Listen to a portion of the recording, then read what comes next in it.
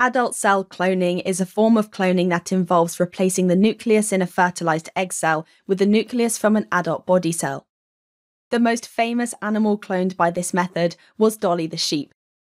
That's because Dolly was the first mammal to ever be successfully cloned when she was born in 1996.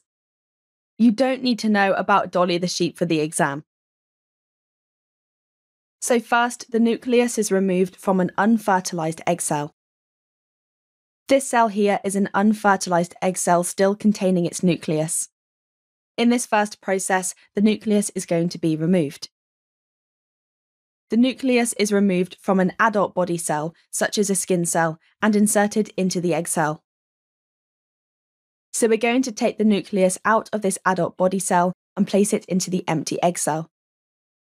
So you can see that we now have one cell made up of parts from two different cells. So the empty egg cell has a new nucleus from the adult body cell. An electric shock stimulates the egg cell to divide to form an embryo.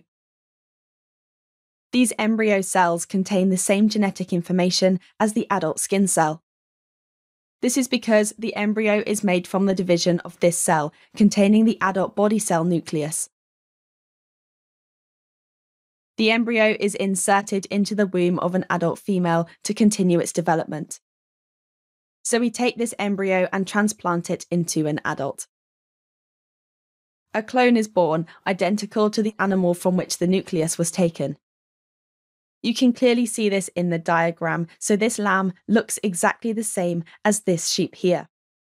This is because it is genetically identical to this sheep. Thanks for watching. If you want to take your GCSE revision to the next level, head over to launchpadlearning.com and check out our smart learning platform that's been designed to get you top results in your exams. We cover your whole specification and make revision fun with interactive quizzes, easy-to-follow videos, and more. You'll be kept motivated by your own AI tutor who's here to support you every step of the way. To check it out for yourself, click here. Or click here to keep watching a selection of the videos from our full GCSE Biology course. See you there!